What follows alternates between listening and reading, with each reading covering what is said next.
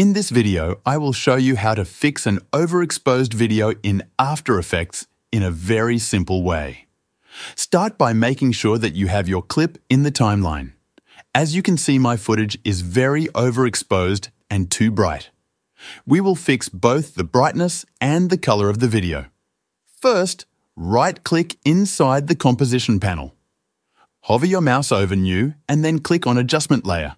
This will create an adjustment layer above your video clip.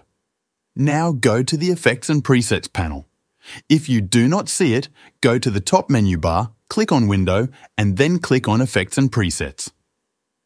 In the Effects and Presets panel, search for the Lumetri color effect.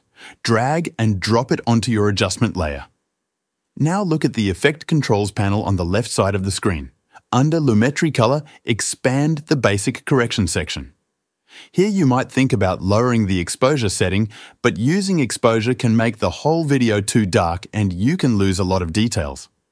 Exposure adjusts the entire image equally, which is not what we want. Instead, we will adjust only the highlights and shadows. This gives us more control over just the bright and dark parts without ruining the whole video.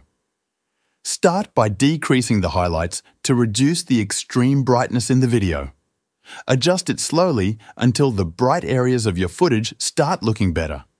Then, to bring back the colors and details in the darker areas, lower the shadows. Play around with both of these settings until your video looks good and balanced.